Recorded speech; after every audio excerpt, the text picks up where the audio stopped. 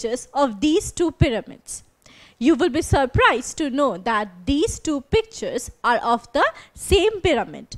The first one is the picture of pyramid in ancient time, and this one is the present look of the pyramid. Now, what caused this pyramid to look like this? The pyramid has experienced a change in the appearance because it has been weathered by natural factors over these years. So now let's learn about this type of weathering. Now look at this rock. See, this rock is broken into two pieces. But do you think that this rock was always like this? Obviously not. This rock was once a single piece of a rock. But then, due to weathering, this rock is broken into two pieces. So this type of weathering where the rock is broken into pieces is called physical weathering. So now let's understand the meaning of physical weathering. Physical weathering refers to the disintegration of rocks without any alteration in the chemical composition of rocks. Another name for physical weathering is mechanical weathering. Now, I have already mentioned in my previous video that physical weathering is very similar to physical change, where the size, shape and appearance of the rocks changes, but there is no alteration or change in the chemical composition of the rocks. So this type of weathering is called physical weathering. Now, what is the main factor that causes physical weathering? The main driving force behind physical weathering is difference in temperature or high range of temperature. Now, what is meant by range of temperature? Range of temperature means the difference between high and low temperature. That is, if the highest temperature is very high and lowest temperature is very low, then this difference in temperature causes physical weathering. We will see how this variation in temperature causes physical weathering. So we just learned that the difference in temperature is responsible for physical weathering. Since difference in temperature is the main factor behind physical weathering, therefore physical weathering is common in places that have high fluctuations in temperature. And where do we have high fluctuations in temperature? We have high fluctuations in temperature in arid and semi-arid regions like in deserts. In deserts, the days are hotter and the nights are cooler, and due to this reason we have wide fluctuation in temperature, and therefore physical weathering is very common in deserts. Apart from desert, physical weathering is also common in polar regions. This is because in polar regions or in higher altitudes, we have wide variation in seasonal temperature. That is, the winters are extremely cold and the summers are warmer. And due to this variation in seasonal temperature, physical weathering is common in polar regions. So, we just understood the meaning of physical weathering and the characteristics of physical weathering. So now let us learn more about physical weathering. Look at these two pictures. What do you see? We see cracks in roads and in walls. Now, these are very common incidences that we often find. But why do you think these cracks have developed on roads or walls? These cracks have developed on these objects because of thermal expansion and contraction. Now, what does this mean? The word thermal is related to heat. So, thermal expansion means expansion or increase in the volume of substances due to heating. while thermal contraction means decrease in the volume of substances when temperature drops. These materials expand when the temperature is high and contract when the temperature falls down. Now, similar to these materials, the rocks present on the Earth's surface experience similar kind of expansion and contraction, and due to this, we find a kind of weathering in rocks. Now, look at these pictures of rocks. In these two pictures, we can see that the rocks have been broken into blocks. See, the rocks are broken into blocks. Now, the rocks experience this kind of weathering due to expansion and contraction. Let's see how. During day, when the temperature is high, the rocks are heated up, and at night, when the temperature falls, the rocks cool down.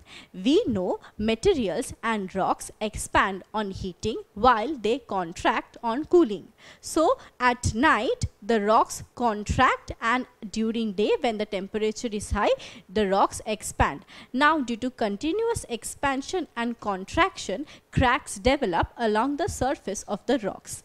And due to this repeated process, the rocks are broken down into blocks along the cracks, as we can see in this video. So, this process of weathering is called block disintegration. So, block disintegration is the process in which the rocks are broken down along the joints into blocks. We just saw in the previous video that the rocks are broken down into blocks due to expansion and contraction. Now, what is the main factor behind expansion and contraction of rocks? The difference in temperature. And as discussed earlier, arid and semi-arid regions like deserts experience high diurnal range of temperature, that is high variation in daily temperatures. Now, in places like deserts, we have high diurnal range of temperature. Now, in desert, sand is found in abundance, and sand gets heated up rapidly during day when the temperature is high. Again, at night, when the temperature falls down, the sand rapidly releases heat, and due to this, the days are hotter in desert while the nights are cooler, and therefore we have wide variation in daily range of temperature. So, due to this reason, block disintegration is common in deserts. Now, let's learn about another type of physical weathering. Now, just as we can peel the petals of an onion, the outer surface of the rocks also peel off, and this process of weathering is called onion weathering or exfoliation. Let's see what causes the rocks to break down in this manner. Onion weathering also happens due to difference in temperature.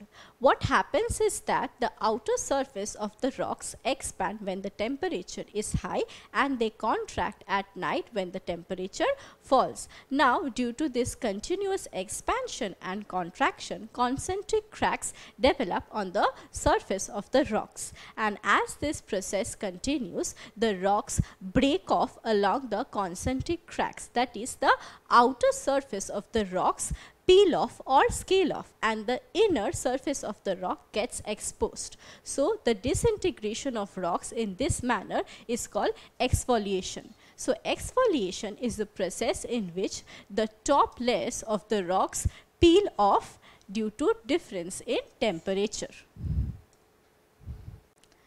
Now, see, here we have a picture of an exfoliated rock. See, this exfoliated rock is dome shaped.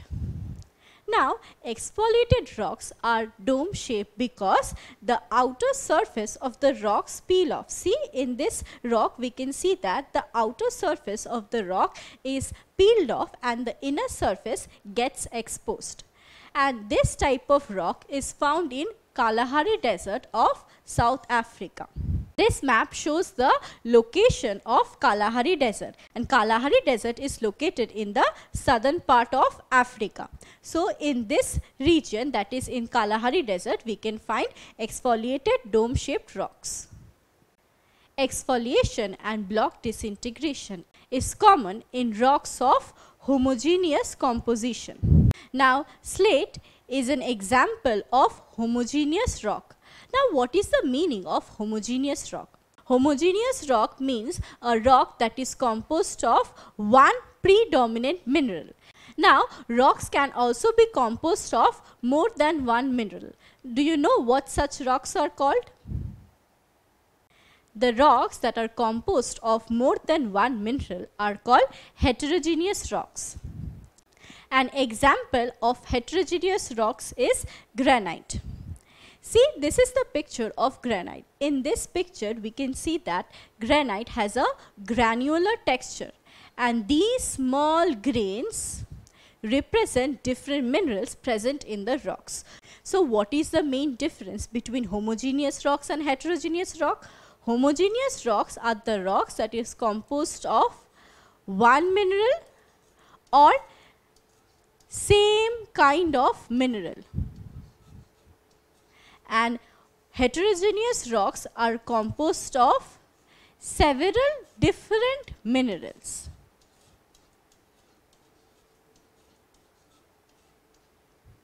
And we just learnt that homogeneous rocks are subjected to block disintegration and exfoliation. So now let's see how heterogeneous rocks or rocks that are composed of different minerals are weathered. Different minerals present in rocks have dissimilar properties. That is, they have differential rates of expansion and contraction. For example, the dark colored rocks like mineral B expand more than the light colored rocks like mineral A. So now look at this video. In this video, we can see that mineral B expands more during daytime when the temperature is high than mineral A. And again at night, mineral B contracts more than mineral A. So due to difference in this rate of contraction and expansion, the rocks break down into grains. So this kind of weathering is known as granular disintegration. So during granular disintegration, the rocks have peated or uneven surface and they break down into small grains due to difference in the rates of expansion and contraction of the minerals present in them. So we just learned that granular disintegration occurs when different minerals present in the rocks expand and contract differently, and due to this reason granular disintegration is common in heterogeneous rocks and crystalline rocks, and these types of rocks are commonly found in deserts. And again, in deserts we have wide variation in daily range of temperature. So the heterogeneous and crystalline rocks that are found in deserts are subjected to granular disintegration. Now before we move on, let us try to answer this. The process in which heterogeneous rocks are reduced into small grains is called chemical weathering, exfoliation, block disintegration, or granular disintegration. Well, the correct answer is granular disintegration, because granular disintegration is the process in which the rocks that are composed of different minerals breaks down into small grains. Now look at the picture of these two rocks. It is very evident from the pictures that these rocks are found in cold countries. Again, the rocks have been broken into blocks due to frost. So, in cold countries or in higher altitude, frost plays an important role. So, now let's see how frost breaks down the rocks. To understand how frost acts on rocks, let us perform an activity. Take an empty bottle and fill it up completely up to its brim. Keep the bottle in a refrigerator overnight. Take the bottle after a day. What happens? You find that the shape of the bottle gets distorted. Why does this happen? This happens because water expands on cooling, and due to this the shape of the bottle gets distorted. In high altitudes during rainfall, water enters into the cracks of the rocks. In the night, when temperature drops, the water turns into ice. Now the volume of the water increases. This causes widening of cracks. Again, during daytime, when temperature rises, ice melts. As a result, the water enters deeper into the cracks. Now, due to this repeated freezing and thawing, the rocks break off along the cracks. This process is known as frost action. This is how the rocks disintegrate or break down. The rock by the process of repeated freezing and thawing, and the rock particles collected at the base of the rock is called a scree. In the previous animation, we saw that frost plays an important role in frost action, and we find frost, ice or glaciers in cold countries or in higher altitudes. Thus, frost action is common in cold countries or in higher altitudes. Now, let's have a look at these two pictures. In these pictures, the horizontal lines at the surface of the rocks represent the scratch marks caused due to weathering by wind. In other words, when wind loaded with sand particles blow over these rocks, they attack and scratch the surface of the rocks, and due to this, the rocks look like this. So now let's see how weathering of rocks is caused by winds. When wind loaded with loose sand particles blow over the rocks, they attack these rocks and scratch the surface of the rocks. Now, due to continuous attack by winds, the soft rock particles also gets eroded. So, this is how weathering is caused by wind. Now, weathering by wind is common in places where sand is found in abundance. And where do we find sand in abundance? Sand is found in abundance in arid and semi-arid regions like in deserts. So, weathering by wind is common in deserts. So, these are the different types of physical weathering that we learnt in today's video.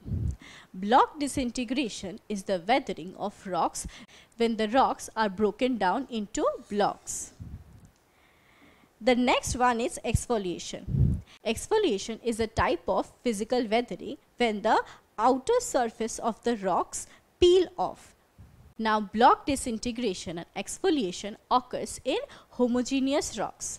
In heterogeneous rock, granular disintegration occurs. Granular disintegration is a type of physical weathering when rocks that are composed of different minerals breaks down into small grains. Block disintegration, granular disintegration and exfoliation occurs due to difference in temperature. Another type of physical weathering is frost action. In case of frost action, the rocks break down or disintegrate due to repeated freezing and thawing. The last one is weathering due to wind action. In this case, the wind loaded with loose sand particles scratch the surface of the rocks, and due to which the rocks are worn out. So, these are the different types of physical weathering. So, in today's video, we understood the meaning of physical weathering. Physical weathering refers to the disintegration of rocks without any alteration in the chemical composition of rocks. Then we also learned that difference in temperature plays a vital role in physical weathering. We also learned that physical weathering is mostly common in deserts and in polar regions. And finally, we learned about different types of physical weathering. In our next video, we will learn about another type of weathering, that is chemical weathering. Don't forget to subscribe to our channel and hit the bell icon. You can also register for free at DeltaStep.com or download the DeltaStep app to learn one-to-one with our amazing teachers, or to get access to our 5,000 amazing videos as per your school syllabus. Master each topic with our adaptive practice technology. Get million+ questions with step-by-step solutions and unlimited mock tests. Get all your doubt resolved instantly. Learn via games and win amazing prizes like PlayStations and iPads. So at DeltaStep, learning is not just fun and easy, but it's rewarding too. So register for free now.